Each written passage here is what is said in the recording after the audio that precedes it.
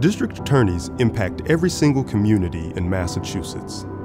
They have the power to create a justice system that works for all of us, regardless of the color of our skin, how much money we have, or where we come from. DAs could provide treatment to people living with addiction and keep communities safe with alternatives to prison like restorative justice. Instead, DAs are complicit in criminalizing poverty, mental illness, and addiction. They use tactics like mandatory minimums, high bails, and charging people with minor crimes.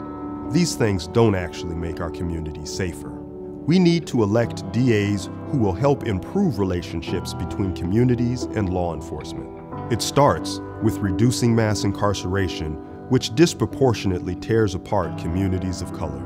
With all of the power that district attorneys wield, we need to remember that they answer to us.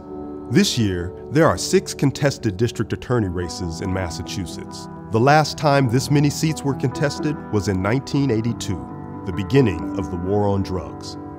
This election will mark the beginning of a new era for the criminal legal system in Massachusetts. We are the ones who can redefine the role of a prosecutor.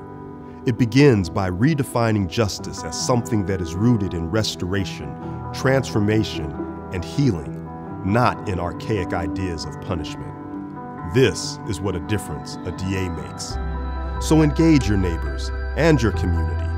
Court watch, write letters to the editor, request community meetings, demand transparency, and most importantly, vote. We need you to get out and vote this fall.